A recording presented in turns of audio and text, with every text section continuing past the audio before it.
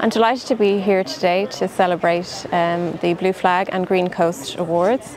We are awarding 159 sites today, which is an increase on 2 from last year.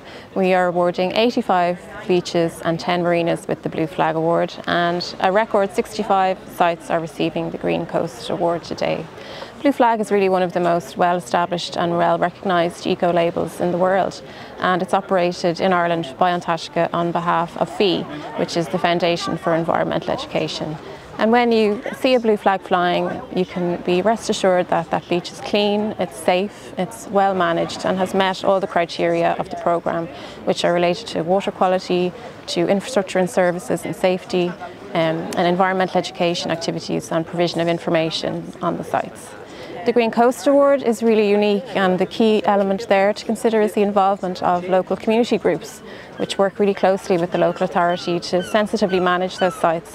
They also participate in cleanups and put in a huge amount of voluntary work for that award. And that's very much down to the hard work of the local community for their constant vigilance on a week-to-week basis to make sure, and indeed a day-to-day for the summertime, to make sure that the beaches are kept clean.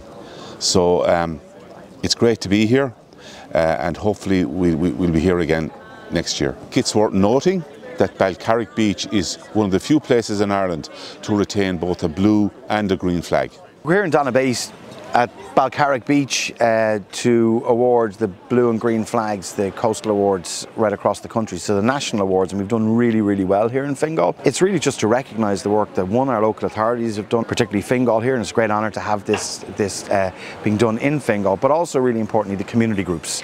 The community groups who day in, day out, right the way through every season, who look after our coastline, look after our beaches, and it's really important to recognise that. And it follows on the back of a really good EPA report in relation to water quality and swimming quality in Ireland, where we've seen, I think about 159 swimming areas right across the country that have actually, the water quality has improved greatly right the way through there. That's a big commitment that we have here in government, is to reverse the trend and to make sure we've clean waters and clean coasts, and that's what today the Blue Flag announcements are really important, and indeed the Green Flag announcements, that we're working towards our sustainable development goals also. So fantastic day.